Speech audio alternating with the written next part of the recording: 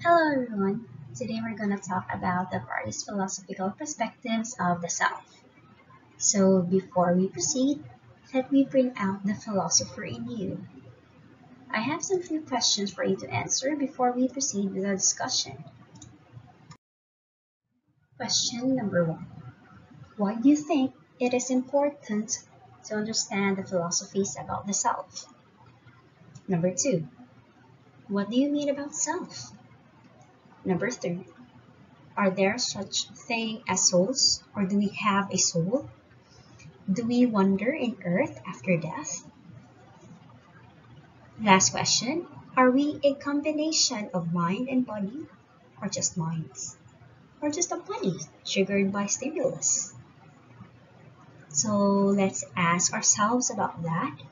And now we proceed with the discussion. So what is philosophy? Philosophy comes from the Greek words philos, means love, and Sophia means wisdom. It is the study of acquiring knowledge through rational thinking and inquiries that involves in answering questions regarding the nature and existence of man and the world we live in. Next. Okay, so now let's proceed with the understanding of the self. So self-understanding is the awareness and ability to understand one's thoughts and actions. It is a subjective sense of the self and a complex mixture of unconscious and conscious thoughts, attitudes, and perceptions. So you ask yourself, do I understand myself? Can I tell myself that I understand myself? Okay, so let's proceed. So, why do we need to understand the ancient philosophical perspective of self? The different perspectives and views on self can be best seen and understood by revisiting the opinions of the philosophers. So, our first philosopher is Socrates, born circa 470 BC in Athens, Greece. When the political climate of Greece turned out, Socrates was sentenced to death by hemlock poisoning in 399 BC, and he accepted his judgment rather than fleeing into exile. He is famous with his Socratic method. His Socratic method laid the groundwork of Western systems of logic and philosophy. So, Socratic method is a form of cooperative argumentative dialogue between individuals. It's based on asking and answering questions to simulate critical thinking and to draw out ideas and underlie implicit assumptions. He also pointed out that human choice was motivated by desire for happiness. His ultimate wisdom comes from knowing oneself. The more a person knows, the greater his or her ability to reason and make choices that will bring true happiness. Socrates believed that a possession of knowledge is a virtue and ignorance is a depravity. The acceptance of ignorance is the beginning of acquisition of knowledge. Next, according to him, there are two fundamental questions. The first one is the what. Understanding ourselves is through internal questioning or introspection. Understanding our strengths, our weaknesses, our likes, and our dislikes. And according to him, everyone has a knowledge itself. You just have to remember it. Knowledge is inherent in man, not from outside. Wisdom is learning to recollect. The next question is, how then? This knowledge of oneself can be achieved only through the Socratic method, a dialogue between the soul and itself. So, without this work on yourself, life is worthless according to Socrates. An unexamined life is not worth living. That is according to Socrates. And also, The only good is knowledge, and the only evil is ignorance. He also believed that man is composed of body and soul, wherein the soul is immortal and perfect, and the body is impermanent and decays after a person's death. He also believed that these important principles, never doing wrong or participating in any wrongdoing, even directly, a person who knows what is good and right could not act against it. Socrates also believed that human life does not end at one's death.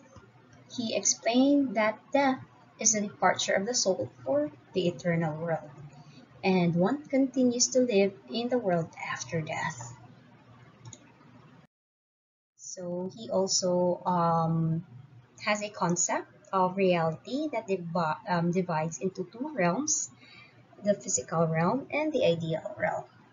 So the physical realm is changeable. The body belongs to the physical realm, and the ideal realm is unchanging, and the soul belongs to the ideal realm. So next, let's talk about Plato. Plato was born circa 428 BC.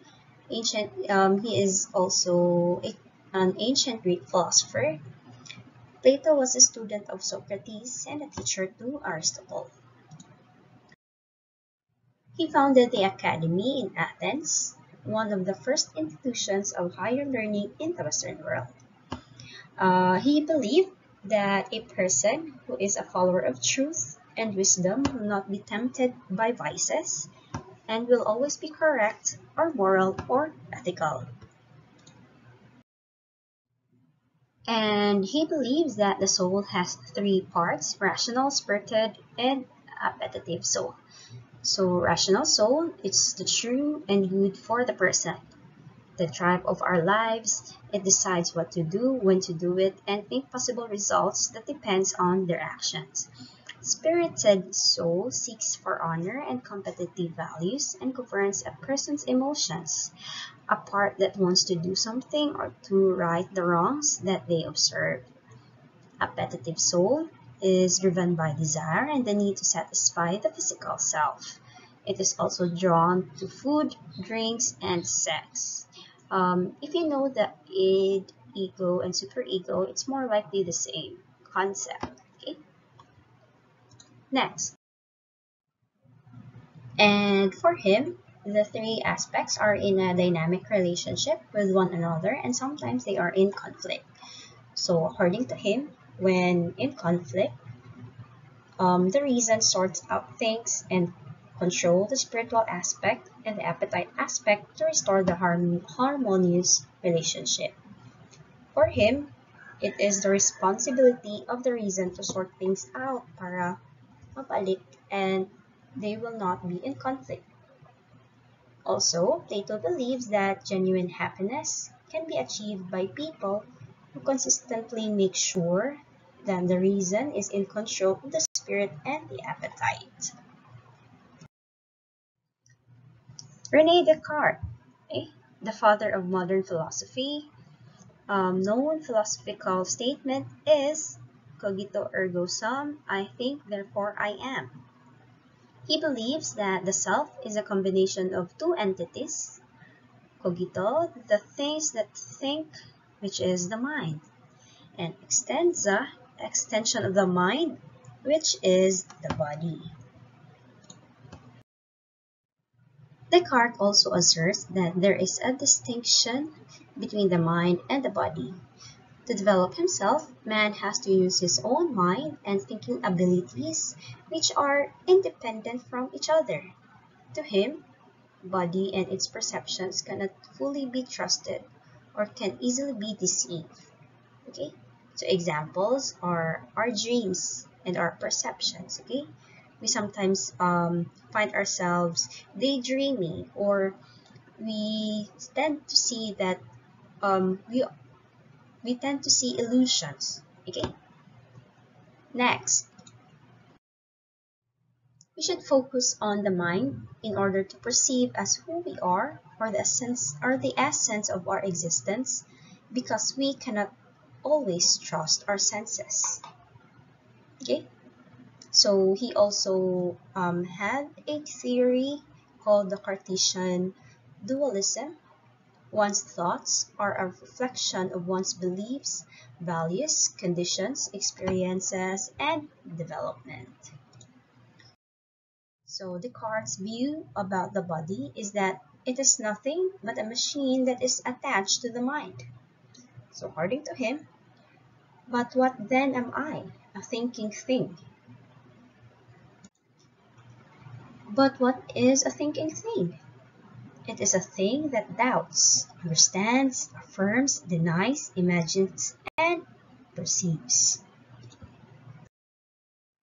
So next, let's have David Hume.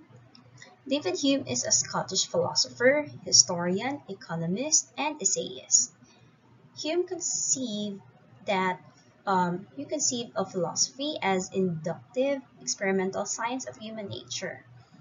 Hume tried to describe how the mind works in acquiring what is called knowledge. He mentioned that all knowledge is derived from sense experience. So according to him, experience is a bundle or collection of different perceptions which succeed each other with an inconceivable rapidity and are in perpetual flux and movement. So David Hume's impression and ideas can be found by examining one's experience. So according to him, impressions are the basic object of our experiences, which forms the core of our thoughts, while ideas are copies of impressions because they are not as lively as our impressions. According to him, there is no permanent self because impressions of things are based from our experiences where we can create our ideas and knowledge. Okay? And according to him, there are categorized into two. Impressions are vivid because they are the products of our direct experience with the world, and ideas are copies of impression. So he mentioned also that what one thinks as self is simply a combination of all experiences with a particular person. Man can attain knowledge by experiencing. Okay. Next, Immanuel Kant was a German philosopher.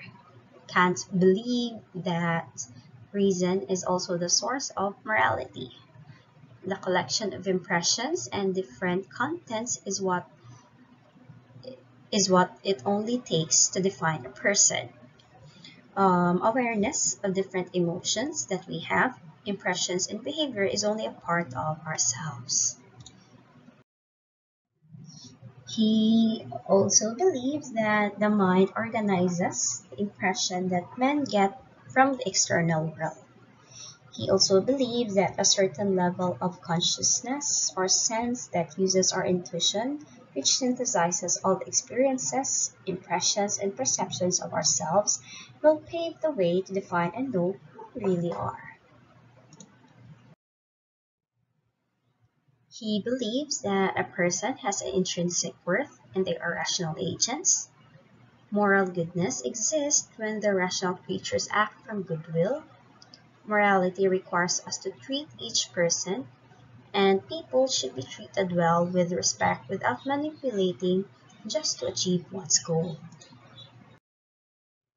Next is Maurice Merleau-Ponty. He was a French philosopher. He believes that one cannot experience that is not an embodied experience, or basically speaking, the body is a primary site of knowing the world. Okay? One's actions, behaviors, and language used could be the reflection of our united perception of the world. He also believes that mind and body are intertwined. They cannot be separated from one another.